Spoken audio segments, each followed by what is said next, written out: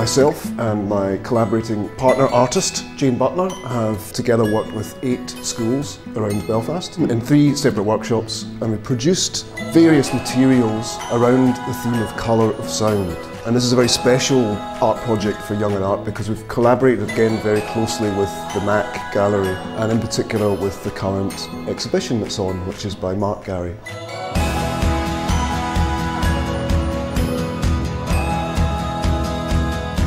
My exhibition here is called Songs in the Soil, and it looks at the relationship between voice and song and landscape. So that's played out in terms of a whole series of paintings that are based on chromatics, so the idea of musical notation that's directly connected to colour basically. And in our first workshop we particularly wanted to try working abstractly with the children, so we encouraged them not to use their hands directly on the canvases and the paper that we were using, but rather to spill things and drop things. And after those experiments we introduced them to our special material, which is our silks. Our idea there was not only for them to continue these experiments but also to work as a group, to get them to produce something together. But just at the end of the final workshop, the third one, we made these little sculptures out of modelling clay.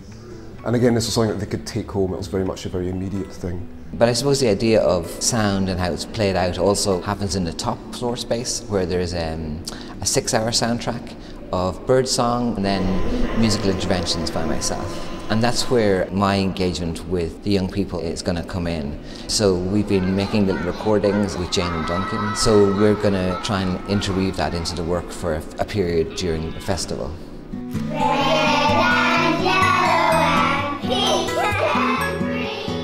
So today was the completed exhibition, and we've had all the schools getting to see what we've done with their materials for the first time. They didn't know that they were going to get transformed into ceiling drapes and especially cushions, so it's been a bit of a surprise for them. And we were very much influenced by the actual classrooms here. A lot of the classrooms have a little quiet corner or a little cosy corner, and we thought, well, why don't we make something that can come back into the classroom? And that was the idea for these cushions, which are going to be returned to the schools.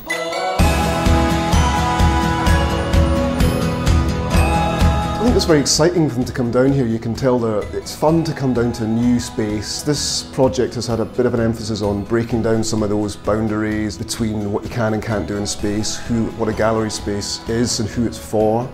The kids can come and touch these artworks, they can sit on these artworks, they can interact with the artworks. I think the importance lies in giving them a confidence and consideration of these kind of spaces, that they can use them, they can participate in them, they can inhabit them. I think that's very important to try and break down any sort of perceptions about galleries, just to expand people's perceptions. They kind of reminded me of things that I haven't thought about for a very long time. Yeah, it's been a real pleasure. It seems like a really terrific organisation in terms of what their aspirations are. Any organisation that's facilitating a discourse between schools and art is a really positive thing for me.